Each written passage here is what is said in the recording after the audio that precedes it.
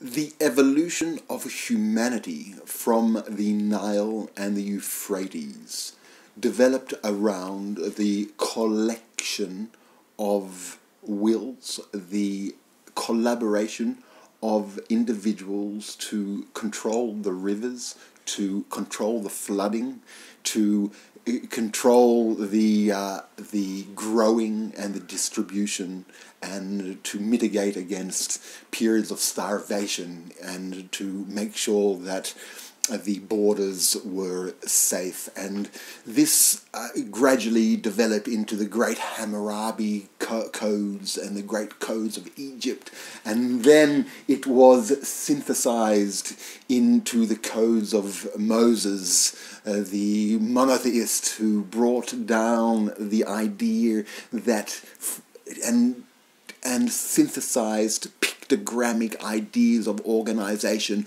with alphabetical structures of law, which would use a divine entity, an all-seeing, omnipresent entity, which gave a law and which gave the methodology to communicate complex human cooperative skills which take millions of years to develop into a code and a system of law.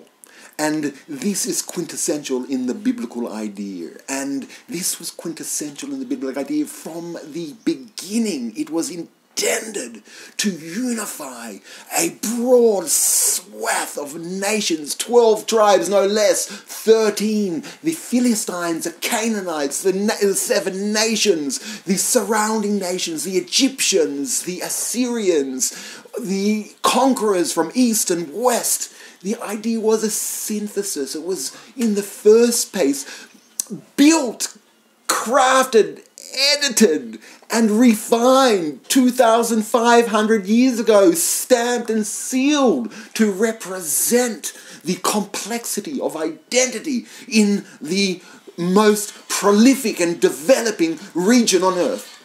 And that is why the first theological statement in the Bible, the very first, even before be fruitful and multiply, is the idea that man and women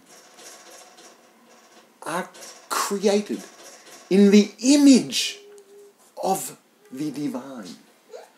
So as to the authority of a constitution,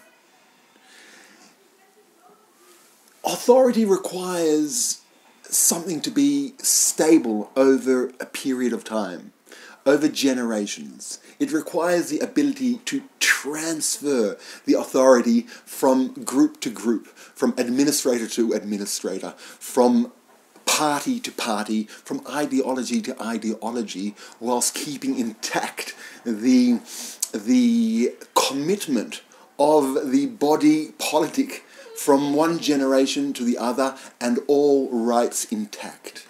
That requires a super document. Just like the American Constitution is considered to be a super document which needs to be respected and guarded, and that is why it is guarded with such enthrall by the American administration.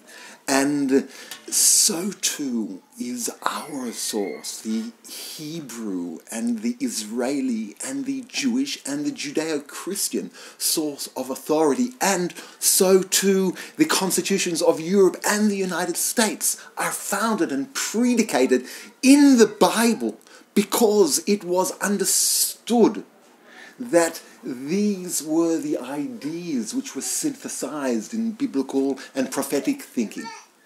So that the idea of the superiority or the primacy of the individual, the will of the individual, because the individual, man and woman, it is said 3 times in the Bible before any other idea is developed, that the individual is a reflection of the divine, and therefore the will of the individual, the wants, the imagination of the individual is primary for anything which would emerge from this.